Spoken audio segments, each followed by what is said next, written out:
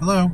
It's been a while, but I was having some thoughts today and wanted to share them. But basically, I was thinking about how people who are kind of trapped in high control religions believe it so fervently and so fanatically.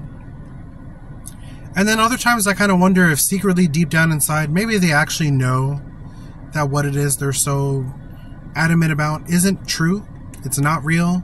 And what it's really about is the type of people that are attracted to these types of religions and the way that they keep you when you're in there. They definitely draw broken people in. People who are usually suffering from mental illness or poverty or are alone or just lost a loved one. They're quick to jump in and snatch you right up when you're in these deep emotions. And then you're brainwashed into believing everything they're saying is true. I do think there's people that go along with it because it's so much easier to listen to what someone else is telling you to do and how to live your life than for you to be able to pick up your junk and figure that all out on your own. It's much easier to be like, okay, this person says I shouldn't talk to you. I won't talk to you because that's what it says. Oh, there's a scripture for that? Sure, look, here, it says that, and I'm just not going to listen to you anymore.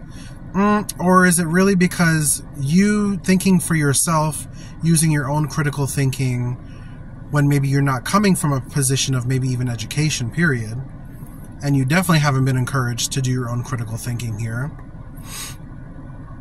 I can see why some people would continue to stick with something that maybe deep down inside they know it's not true, because again, you're taking all the work out of it.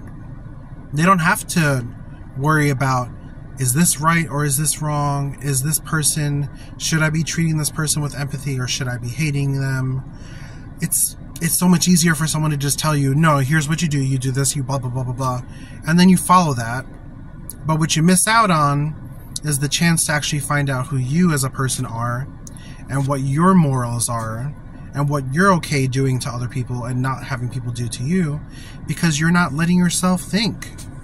You're turning your brain off and telling someone else, you run my autopilot for me.